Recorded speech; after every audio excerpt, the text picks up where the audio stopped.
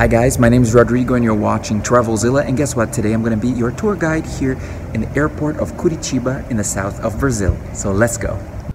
The International Airport of Curitiba in the south of Brazil is located in the city's metropolitan area, 19 kilometers or 11.8 miles from the city center. Transportation from the city to the airport by Uber will cost you around 40 reais or $7.6 US, 6.5 euros, and 30 to 40 minutes depending on traffic. As soon as you arrive here at the airport, your Uber driver will drop you off right here. If you happen to drive here, there's a parking lot with 4,000 parking spaces. Let's go in. Follow me. So guys, I'm gonna start with the departures area and then the arrivals area outside security, like before I go through security and then after I go through security. This is the boarding area. Here you'll find the self-service check-in machines, baggage drop-off, and the regular airline counters, just in case you need some extra help. This is the place where you're gonna have to check your luggage and print your boarding passes if needed. The airport has been recently renovated and expanded by its administrator, Infraero, owned by the Brazilian government. This airport is being prepared for tender, set to happen as soon as possible. While after the expansion, the airport is set to handle up to 15 million passengers a year. 7.3 million passengers used the airport last year alone, a number that will likely increase a lot in the coming years. While the airport is empty right now due to the pandemic, but in a normal day, 20,000 people fly in and out of here.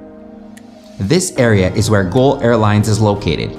Other Brazilian airlines such as Azul, Latam, Passaredo, and Aerolíneas Argentinas from Argentina also fly here. So I'm here at the International Airport of Curitiba in the south of Brazil in the state of Paraná. So they've prepared the airport. They've been preparing the airport to be privatized. So Infraero, which is the Brazilian state company that administers several airports throughout Brazil, they have been given into the private sector little by little, and this is one of the next airports to be privatized. So they've made it bigger, they've renovated the terminal, and they've bought a lot of new pieces of equipment throughout the terminal, so it looks way better than it did a couple of years ago when I was here. So I'm going to tour you through the airport, show you the new parts, and so that you know what you're going to be facing when you come to Curitiba on business or tourism. Let's go. Curitiba's metropolitan area surpasses 4 million inhabitants, so this airport has a lot of potential. The airport has 112,000 square meters or 134 square yards in area, divided in 3 stories today, but it hasn't always been like this. The airport first opened in 1944, built by the Brazilian Air Force Ministry in partnership with the United States Army during World War II.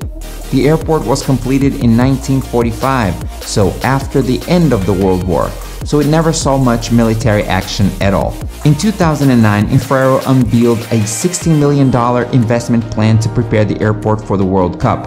Further investments have been made in order to prepare the airport for tender sometime very soon. The airport's been administered by Brazilian state company Infraero since 1974. Now let's check out what the restrooms look like, shall we? They've been recently revamped as well. Well, they look pretty nice.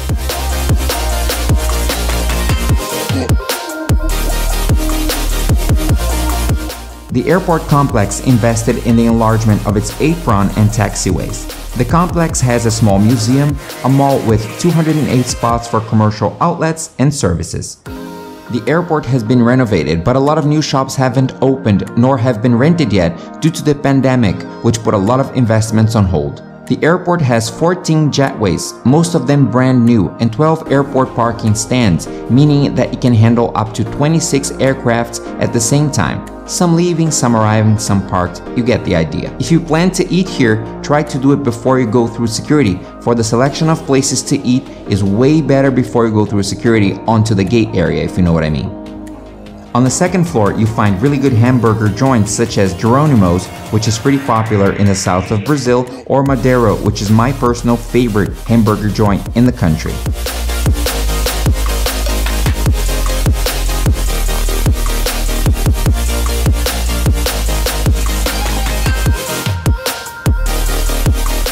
Here you'll also find Pizza Hut, the Cheese Bread House, or Casa do Pão de Queijo in Portuguese, and a few other restaurants and cafes. This area should have a bunch of new shops, but the current situation put everything on hold. Maybe next year. On the second floor, you'll also find this nice sculpture by Brazilian artist based in Miami, Romero Brito. He's world famous.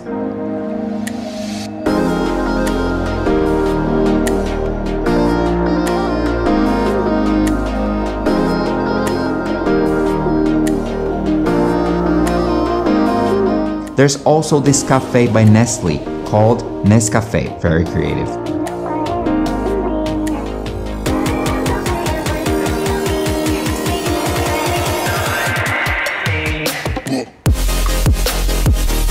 CWB is the airport code for Curitiba, but the W isn't part of the city's name.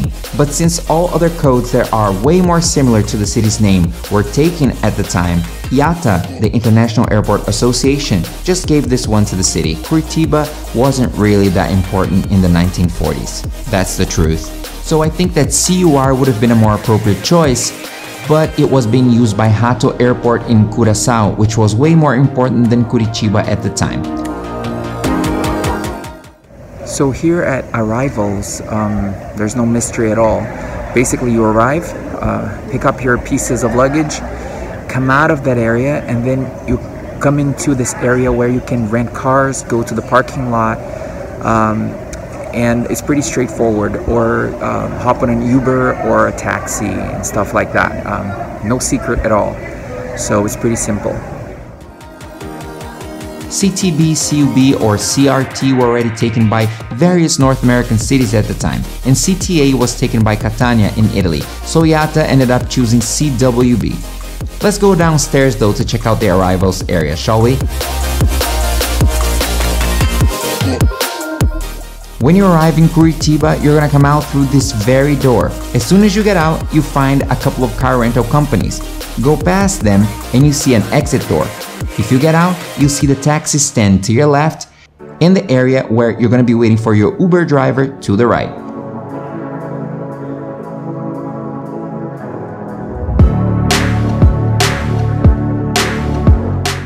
If you park for 15 minutes or less, you're gonna pay 9 reais for it, which is 1.72 US dollars, 1.47 euros.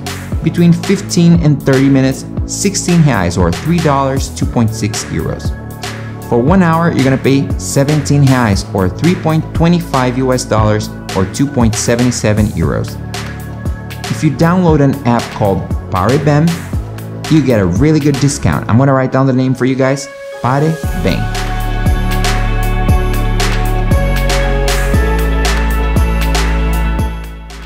Here there's also a nice cafe by Nestle called Nescafé. Very creative, right? And also a bookshop. The bookshop's quite nice actually.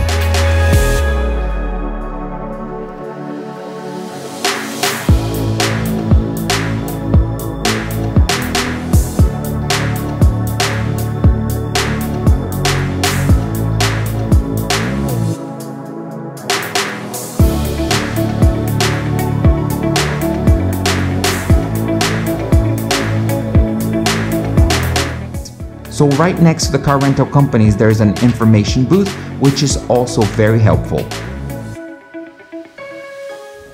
So this airport's usually pretty crowded, but you know, I'm in the middle of the pandemic, you know, so it's empty because of that.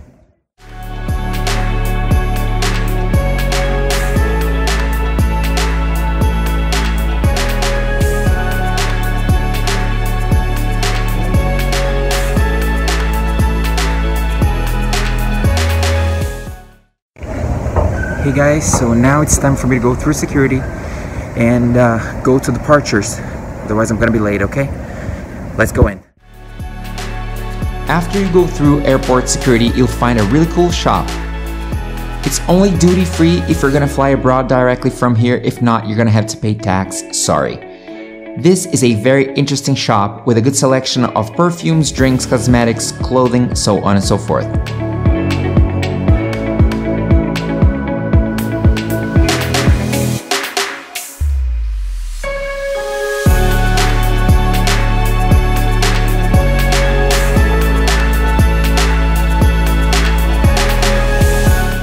a lot of the kiosks have been closed due to the pandemic. The airport's so empty, so there's no need to keep them open, you know?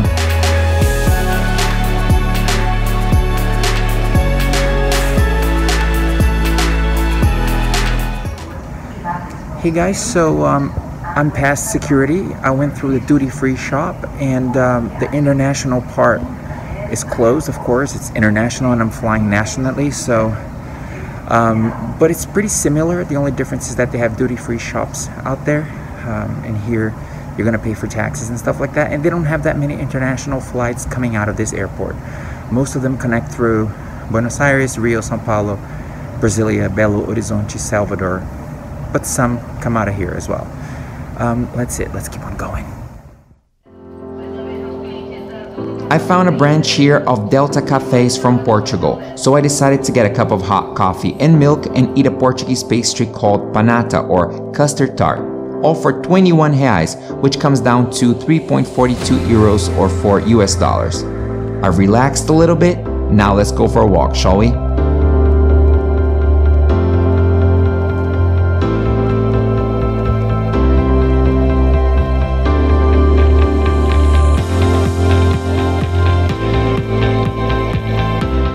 Due to the pandemic, there are new rules about social distancing, etc. So please pay attention to the seats, mind the signs, and follow the rules, okay?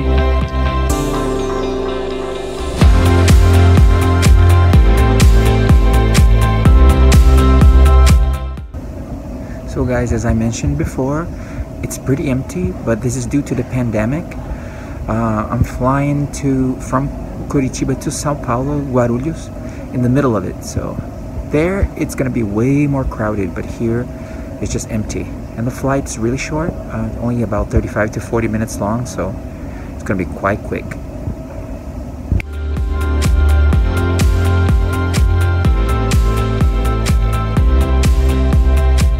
This part of the terminal looks very empty. Only a handful of shops were open. Almost everything was closed.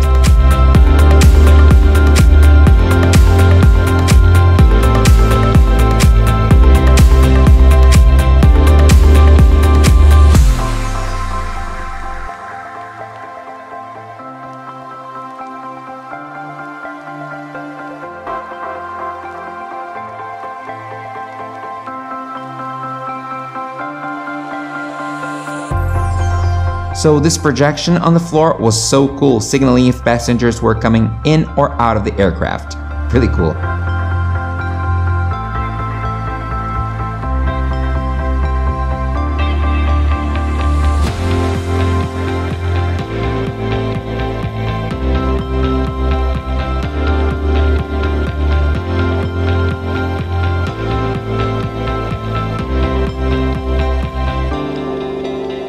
So guys, as you can tell, most of the kiosks were closed. What a shame, so sad.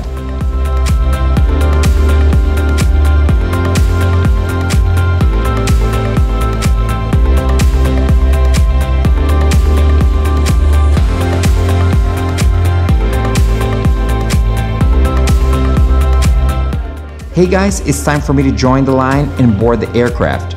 Social distancing rules properly applied, so let's go.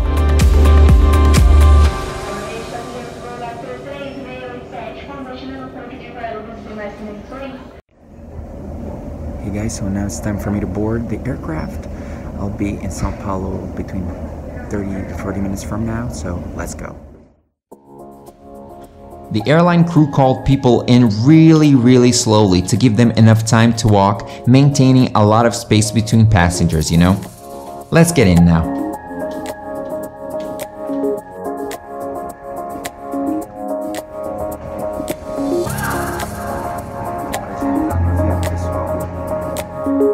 Hey guys, I'm finally on the plane. I'm so happy.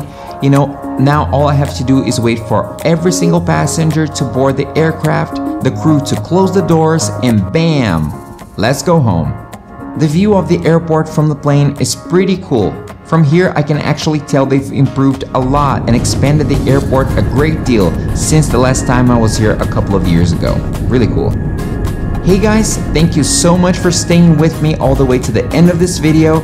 Don't forget to drop a like, leave a comment, share, and subscribe. See you in my next videos. Come visit Curitiba. Bye bye!